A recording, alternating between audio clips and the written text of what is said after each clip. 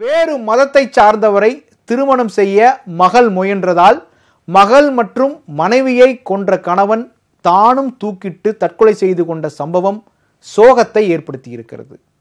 புதுவையில் நடந்த இந்த சம்பவத்திற்கு குற்றவாளி யார்?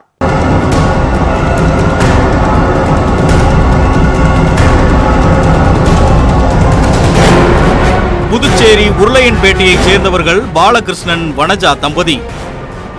இவர்களுக்கு 3 மகள்கள். 2 பேருக்கு திருமணமான நிலையில் 3வது பெண்ணான தீபாவதி என்பவருக்கு சமீபத்தில் திருமணம் நிச்சயமானது. வரும் 27ஆம் தேதி திருமணம் நடப்பதாக இருந்தது. ஞாயிறு காலை திருமண பத்திரிகைகளை சென்னைக்கு சென்று உறவினர்களுக்கு கொடுப்பதாக திட்டமிட்டிருந்தனர். ஞாயிறு காலை 7 மணிக்கு 2வது மகள் கல்பனா தனது தங்கை தீபாவிற்கு செல்போனில் தொடர்பு கொண்டார். யாரும் எடுக்கவில்லை. இதையடுத்து தனது சித்தப்பாவை தொடர்பு கொண்டு நேரில் சென்று பார்க்கும்படி கேட்டுக்கொண்டார்.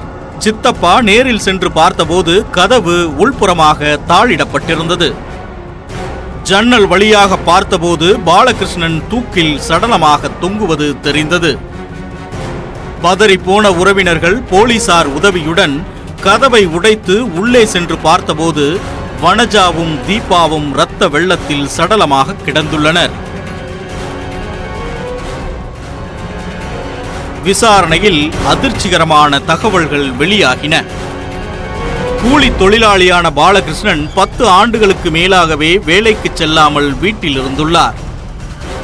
பாலகிருஷ்ணனுக்கு குடிப்பழக்கம் ஏற்பட்டதால் அவ்வப்போது மனநலம் பாதிக்கப்பட்டவர் போல நடந்து கொள்வார். மன அழுத்தத்தால் அவர் 2 முறை தற்கொலைக்கு முயற்சி செய்து குடும்பத்தினரால் மீட்கப்பட்டார்.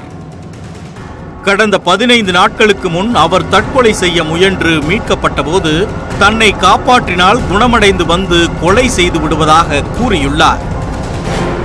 3வது மகள் தீபா திருமணம் தொடர்பாக அவருக்கும் குடும்பத்தினருக்கும் கருத்து வேறுபாடு இருந்தது விசாரணையில் தெரிய வந்துள்ளது.